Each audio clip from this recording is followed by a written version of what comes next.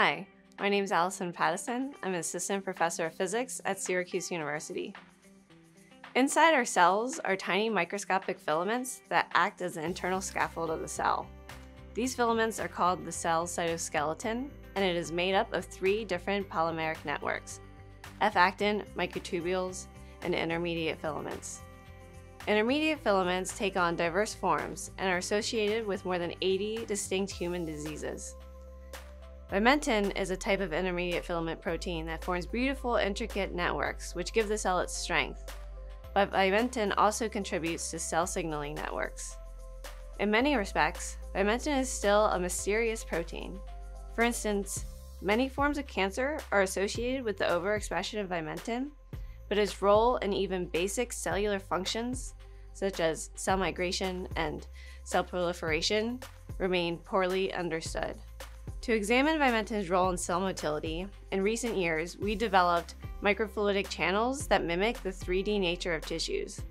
Using fibroblasts that were derived from wild-type and Vimentin null mice, we showed that loss of Vimentin increases cell motility through 3D channels. These results provide evidence that the rigidity of the Vimentin network resists the compressive forces when cells are being physically confined in space, and thus Vimentin might slow down individual cell speeds inside real tissue. This work motivated us to look more closely at the cell nucleus. The nucleus is a major determining factor when it comes to how fast cells can squish and squeeze their way through small spaces.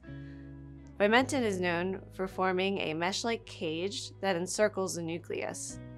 Using a series of different 3D cell motility assays, we showed that this Vimentin cage protects the cell against DNA damage and even prevents nuclear envelope rupture during the cell migration process. These results have important implications for understanding the role of Vimentin in maintaining the stability of the nuclear genome and protecting the cell against cell death. Zooming out from the cell nucleus and the cell interior, Vimentin can be found on the outside surface of the cell, so-called extracellular Vimentin. This is Vimentin that has escaped its position in the interior of the cell and acts as signals between cells, but also between cells and invading pathogens such as viruses. A 2017 paper from Yu et al. Suggests that extracellular Vimentin mediates cellular uptake of the SARS-1 virus.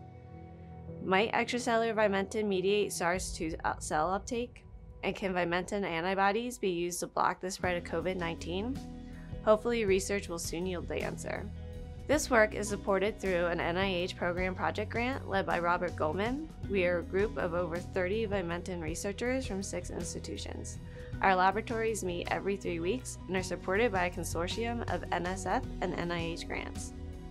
This video accompanies a BioEssays article in which we review findings from 3 areas of active Vimentin research, including cell signaling roles, interactions with the cell nucleus, and extracellular Vimentin. Please see the BioEssays article for a detailed description. Thanks.